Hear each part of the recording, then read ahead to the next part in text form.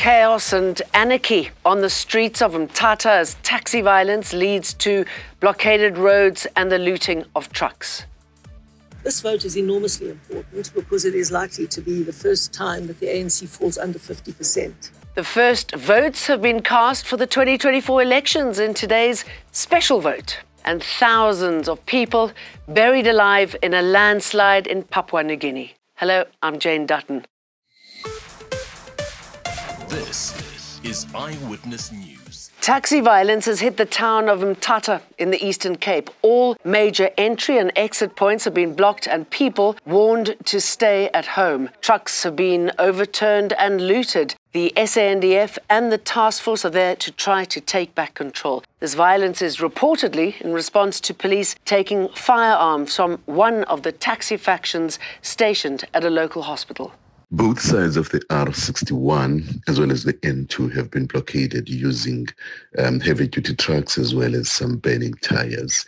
This has unfortunately affected the operations at the Mthatha airport as well. So therefore, those who may be flying into Mthatha are advised to rather delay their travel time until the situation is back under control. I feel very good and I'm very happy we're doing this. Tell us about where you're voting. You said this place has a very special... Oh, my grandfather was one of the first guys that was a pupil that came to the school when it started, 1906. And the whole family after that followed him. We're like five generations now. With polling stations now open across the country for special votes, the Western Cape's former Premier and ex-Cape Town Mayor, Helen Zille, is among those to have cast an early vote this morning. This vote is enormously important because it is likely to be the first time that the ANC falls under 50%. And it's entirely predictable that it will never get above 50% ever again. So it's a watershed election. It's the end of an era of overall majorities for the ANC.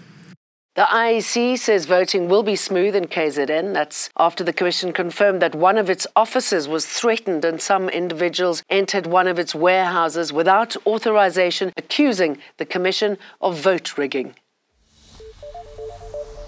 Two Umkhonto weSizwe members have been shot and killed in Katlehong, south of Johannesburg. Police say the shooting incident followed a fight last night involving members of the MK Party and the ANC at the Twala section. Police spokesperson Brenda Murideli says one MK member died on the scene while another on the way to hospital. A firearm and a knife have been seized from the crime scene. The arrested suspect will appear before the Palm Ridge Magistrate Court tomorrow facing 2 counts of murder. The Border Management Authority has denied 28 Bangladeshi nationals entry into the country after they were found to be in possession of fraudulent travel documents. The tourists were intercepted on arrival at the OR Tambo International Airport on Saturday following an intelligence-led operation on a flight from Dubai. The BMA says 27 of the Bangladeshis had fake visas while another didn't have one at all. The Commissioner of the Border Management Authority, Dr. Michael Masiapato, has commended the interception by the BMA immigration officials.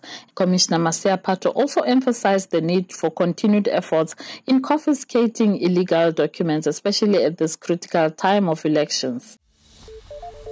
Western Cape Premier Alan Winde says there doesn't seem to be a need for a judicial commission of inquiry into the George disaster that killed 34 people earlier this month. Winde at the weekend responded to calls by the ANC to set up a judicial inquiry in his position as Premier, while also accusing the DA of trying to protect those responsible. The Labour Department, police and an independent structural engineering firm appointed by the provincial government are all probing the cause of the tragedy, the country's worst ever building disaster. There are 4 inquiries, so that's going to be interesting to see if there's any difference in the 4 inquiries. Winde also accused the ANC of cheap politicking on the disaster, saying those responsible will be held accountable.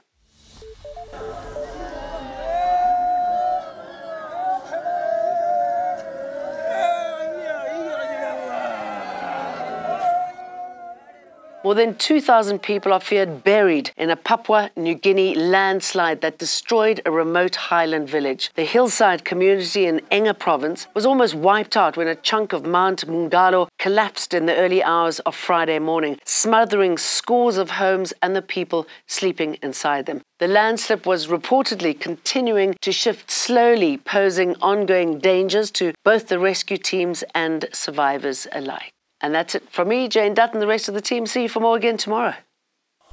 Eyewitness News, in touch, in tune, and independent. For the latest, log on to ewn.co.za or ewn.mobi.